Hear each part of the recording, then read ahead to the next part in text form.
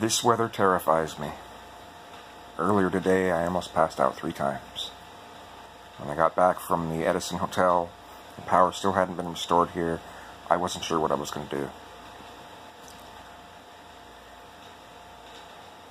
I was trying to make a video on the back porch and started to black out. Went inside, it was a tiny bit cooler. Was still coming close to blacking out.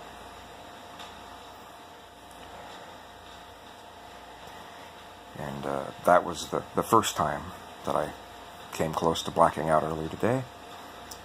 And I said, I gotta get out of here, let's go to the Walmart.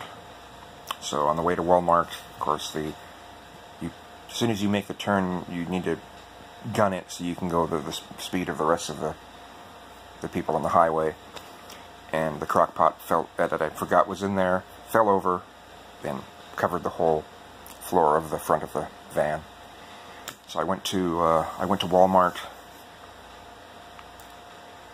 and was really struggling just walking to Walmart. And then the van itself is probably 10 degrees hotter. There's the AC, the condenser. The condenser has a leak, so when you get it filled with Freon, it doesn't last very long. That went out halfway through the trip to... oh. That's interesting. Maybe it wasn't food poisoning, maybe it was just this heat. Because I was really struggling with the heat at some point on the way over, which is why I wanted to mostly drive at night. But, it came right after that nasty croissant that tasted like Play-Doh.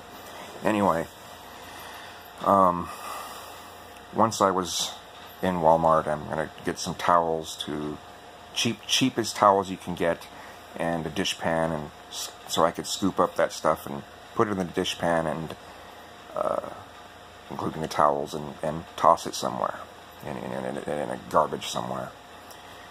And started to black out again, even once I was in Walmart. Of course, when the doors first opened to Walmart, it's, oh, thank God, cool air. Oh my God, right? But still, it had already really affected me, and started to black out. Okay, let's go to the Subway there. I had a cold 6-inch sandwich, and was feeling, a little bit better. But I should have waited there a little longer before getting up, because by the time I got over near the towels, I was starting to black out again. And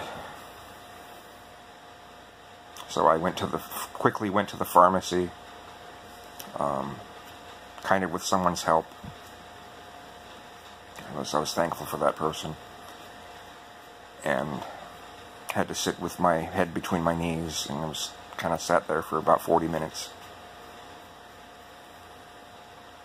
Yeah, 3 times today I almost passed out from this heat. And now I'm famished again.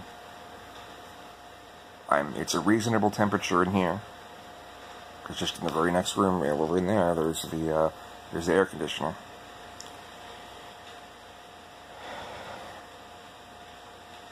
I need to eat something. Everything in the fridge is bad now, because when the power, was cut.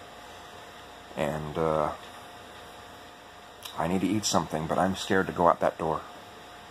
Terrified of going out that door.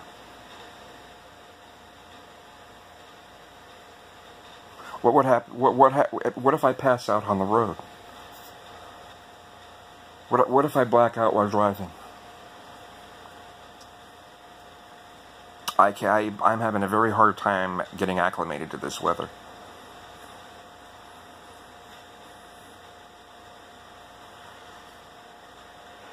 Out of anything here, out of anything I've experienced, this weather scares me the most. Certainly glad I didn't go to Georgia, because I would have been in the hospital for sure.